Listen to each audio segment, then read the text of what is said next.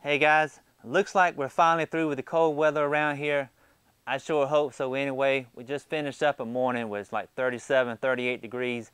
And for the second week of May, that's not too good. But looking at the 10-day forecast, 8 to 10 days, 75 to 85 in that range and looking really good right now. So it's time to get the rest of these tomatoes in the ground.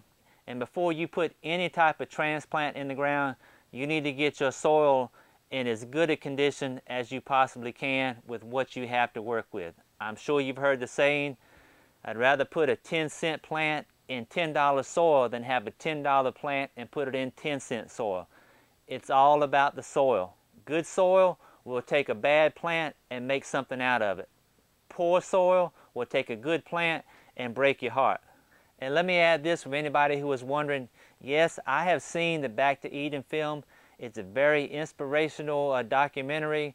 I enjoyed it. I watched it twice, about a year apart. The second time with a totally different perspective. And it has a lot of good points to it, but it's not something that fits my style of gardening out here. I do like to use wood chips. I like them very much to use as a mulch. I like to use wood chips that have been composted for a few years and they're almost like soil. They've already broken down and they're really good to work with. Like just about everything else in gardening, there is no one size fits all, or there is no one best method to do pretty much anything.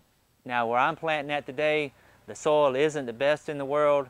It's a situation where I keep working with it the best I can with what I have to work with around here.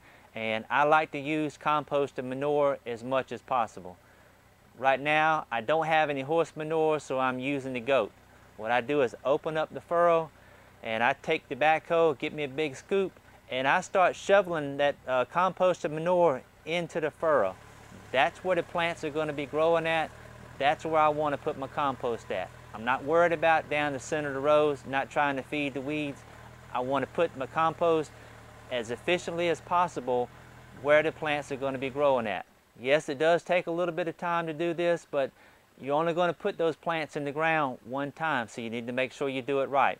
After I get my compost spread in there nice and even, I'll come back and put some granular fertilizer in there to add my NPK to it, because as good as the compost is, it doesn't have all of the nutrients that a plant needs to be able to grow. So I need to add a little bit of fertilizer to it.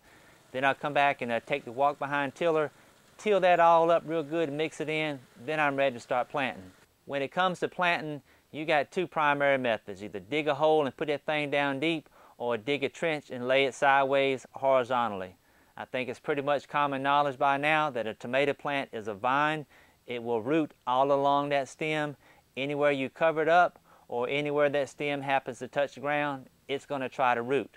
If you buy your plants from the store, and you get those little things at about, 8, 10 inches tall, it's real simple. Break off all the leaves except for maybe the top 3, dig your hole, bury that thing up to those top 3 leaves, piece of cake. But if you're in a situation like most of us who start our own seeds, we end up with plants that are 12, 16, 18, 24 inches tall, sometimes taller than that, and it's a little bit more difficult when it comes time to plant. So we get all the leaves off, we're going to dig us a hole and put this thing way down deep in the ground. And you start with the little trowel and you figure out, well, that ground ain't exactly soft. So you go get the post hole digger, you're going to dig some deep holes and bury this thing, 16 inches deep in the ground. Then you start coming up with this old sticky red clay, or you have a garden that's kind of in a low-lying area and it kind of stays damp down there, and the deeper you go, the wetter it gets. The sticky clay and the really wet soil, neither of those are conducive to planting in a deep hole. But planting in a deep hole does have a serious advantage if your soil conditions are right.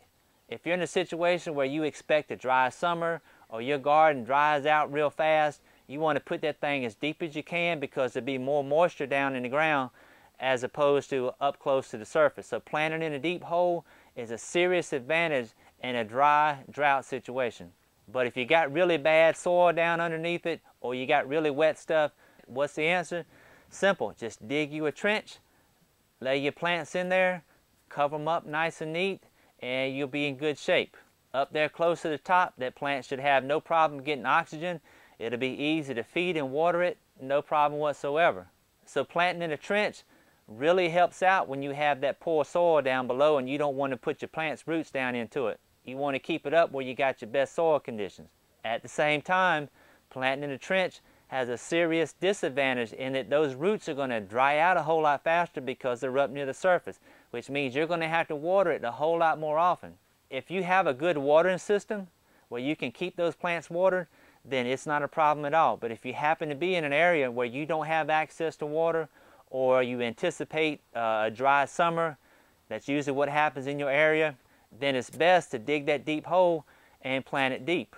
So when it comes to planting the tomatoes, the two options, planting it down deep or planting it in a shallow trench, they both have some serious advantages and disadvantages.